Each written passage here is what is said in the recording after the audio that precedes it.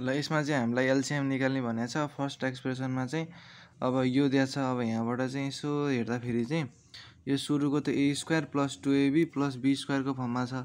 अनि यता चाहिँ माइनस, अब यो पनि स्क्वायरमा जान्छ अनि यसलाई चाहिँ स्क्वायरमा खोल्ने, यो पनि स्क्वायरमा जान्छ अनि ए स्क्वायर माइनस बी स्क्वायरमा जान्छ।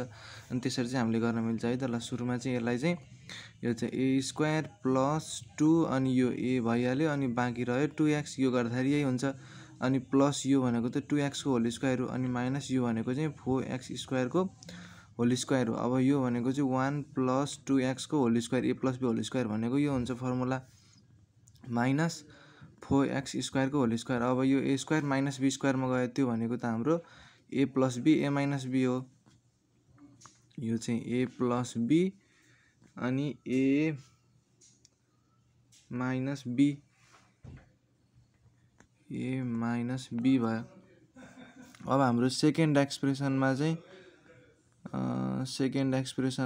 1 plus 2x minus 8x cube यो छ है त। अब यसमा चाहिँ के गर्न सकिन्छ भने चाहिँ अब यो त यो माथिको जस्तै ए प्लस बी होल स्क्वायरमा पनि जाँदैन।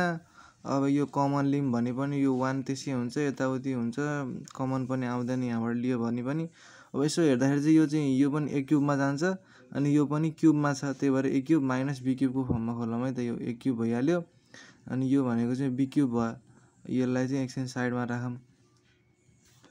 अब यो ए क्युब माइनस बी क्युब छ, यो भनेको त ए माइनस बी अनि ए square plus AB plus be square हो नि त फर्मुला।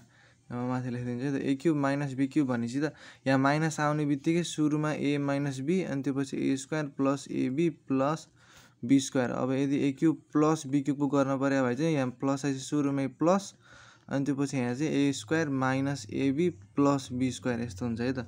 अब यहाँ चाहिँ त्यही गऱ्यौँ। अब यहाँ पनि अर्को चाहिँ कमन लिनु पऱ्यो, 2x नै कमन आउँछ, 1 माइनस 8x क्युब। यो पनि ए क्युब माइनस बी क्युब, अब यो दुइटा त एउटै रहेछ। अब यो दुइटा चाहिँ कमन लियौँ कि हामीले, यो खोल्दा पनि यही हुन्छ कि यसको पनि यही हुन्छ।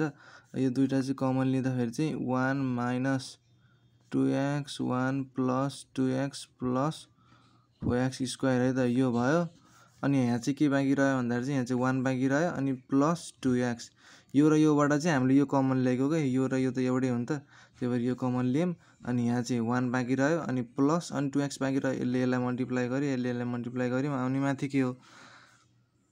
अब यसमा चाहिँ अब यो पनि भयो। यो दुइटामा चाहिँ कमन कुन छ भने चाहिँ यो वाला कमन छ हैन। अब हाम्रो एचसिएफ भने भए चाहिँ त्यही हुन्थ्यो एन्सर, तर हामीलाई चाहिँ एलसीएम भने, एलसीएम भनेको त common factor into remaining factor हो।